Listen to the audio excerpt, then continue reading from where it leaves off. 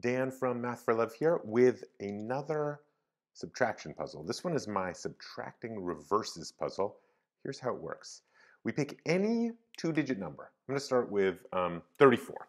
So I'll start with 34, and what I'm going to do is I'm going to find the positive difference between 34 and its reverse, which is 43. So I'll do the big one first, 43 minus 34. And that equals, well, actually, 44 minus 34 would be 10, so 43 minus 34 is 9. And why don't I go to another color just for fun? Then I take the answer and I keep going. So 9 minus its reverse, well, the reverse of 9 is just 9 again. So 9 minus 9 is 0. I'm kind of ending when I get to 0 because there's nothing more to do if I just keep reversing that. So in 2 steps I got to 0. 1 step I got to 9. Okay, that's how it works. So let's see what else could happen. Let's try a different number. Maybe I'll try,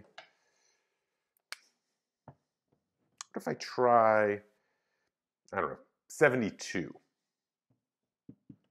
So 72 minus its reverse is 27. That'll be, have to do a little work here. Looks like it's 45. You can double check me on that. And then I'll go to my second color. 45, let's keep that up. 45, oh, well, I want to do the big one first. So 54 minus 45 is, that's actually kind of interesting. It's 9. And then I'll go to another color. 9 minus 9 again is 0. And once again, I'm done. That's kind of interesting. So I got to 0 both times. Okay. But what's really weird is I hit 9 on the way both times. Now, will I always hit 9? Or did I just pick numbers that happen to hit 9? And that's a trick. The other thing that's really interesting to do here is to take a 100 chart and color coordinate it. So when I started with 34, I got to red, so maybe I would just like color 34 red or circle that one. I got to green, which is my next color when I started at 72. So if you just color coordinate your 100 chart, you can keep track of the data and keep track of this information of how many steps it took you to get to 0 each time. Will it always hit 9 on the way? Will there be some amazing pattern to find in the colors?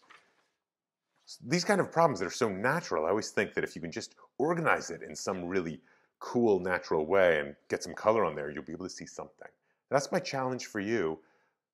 What will happen if you try this with all the numbers? Will there be anything that doesn't go to 0? Or will everything go to 9 even?